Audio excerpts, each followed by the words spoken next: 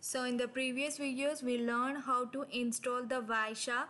So in today's this video we are going to learn about how to use this Wireshark tool and what are the features and what are the interfaces available in this Wireshark.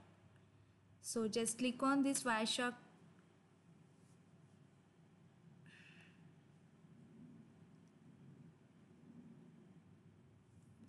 So here is the window of the Wireshark network analyzer tool is open.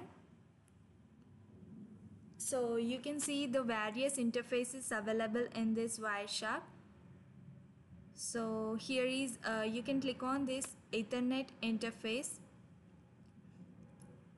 as the interface is inactive.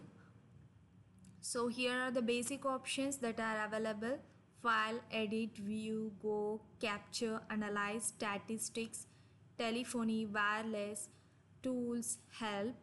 So as if now we will learn about the interfaces that are available in the Wireshark.